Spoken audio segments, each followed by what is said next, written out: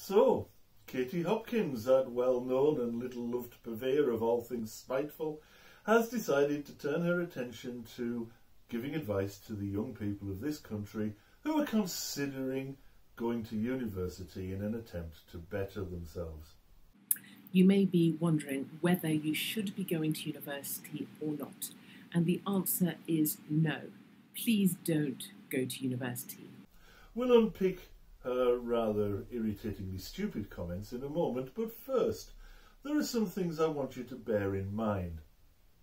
Number one, we know from decades of research all across the world that further education is, always has been, and remains the most effective way to help someone to lift themselves out of social and economic distress. Two, we know that Katie Hopkins is a right-wing, very wealthy woman following the right-wing wealthy agenda, which is to keep us in our place.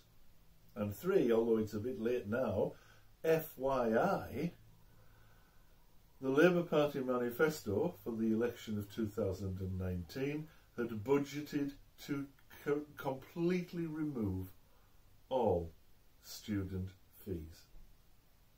But let's have a look at what Katie Hopkins has to say.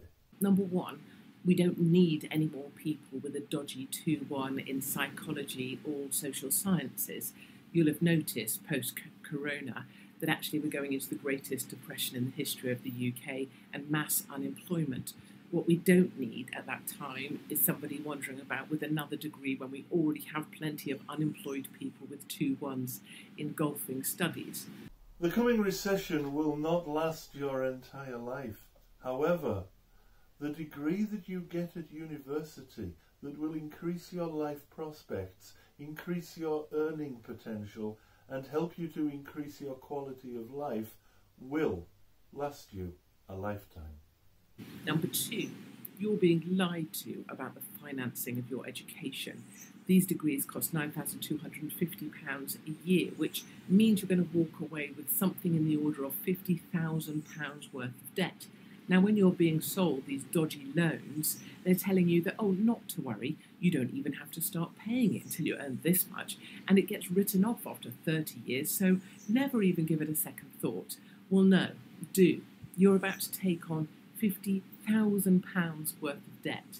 They are going to follow you for you to pay that, and the interest rate on this stuff is RPI plus 3%, which is madness, about 6% interest on the money that you've paid for a degree that you didn't need. Education is the greatest gift that you can give yourself. Just listen to Michael Gove describing the benefits of education when he was Minister for Education back in 2010. Education has an emancipatory, liberating value.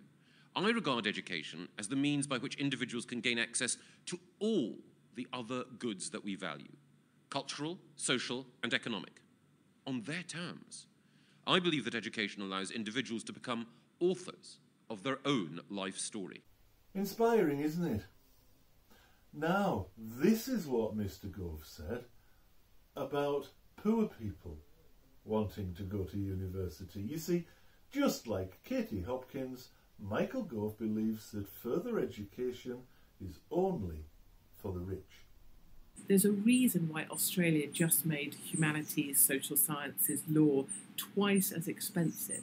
They're trying to make people reconsider about not taking those degrees because there simply isn't a demand for them in the labour market thereafter. They're pushing people towards STEM subjects. Study what's right for you, not what Katie Hopkins thinks she's now to you. And yes, it's true that the Australian government is trying to discourage people from taking certain courses because of their immediate needs in the job market. But as we said earlier, these economic issues come and go. Your degree will last you a lifetime.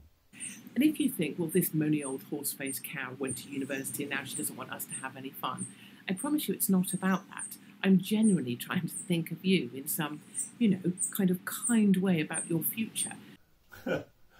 she is thinking about your future by getting you to abandon your most effective chance of quality of life. Yeah, right. Like Katie Hopkins ever thinks about anyone else. Because you might be thinking, well, what's the choice for me? Is it best just to sit here and do nothing? That isn't the choice. The choice isn't go to university or do nothing.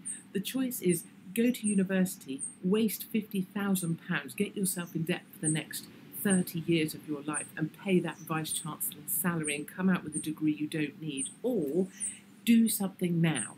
Do something fun. Travel. Graft your way around the world. Find a way to make an income. Go and dig, sew, carry, drive, do anything. Undertakers, they always need people, don't you know? You'll notice that these tend to be pretty manual, unskilled and low-paid jobs she's recommending for you. Dentists always need people. Nurses are in high demand right now. She thinks nurses don't go to university. Thanks, Katie. Think of the places where there are jobs, go to those places and find out how you get a job. But please do not waste your money, your time or your intelligence on going to a British university in 2020. Katie Hopkins wants you not to go to university because she wants it to be for her and her ilk alone. Remember, she is right-wing and wealthy. You get back in your place, pleb.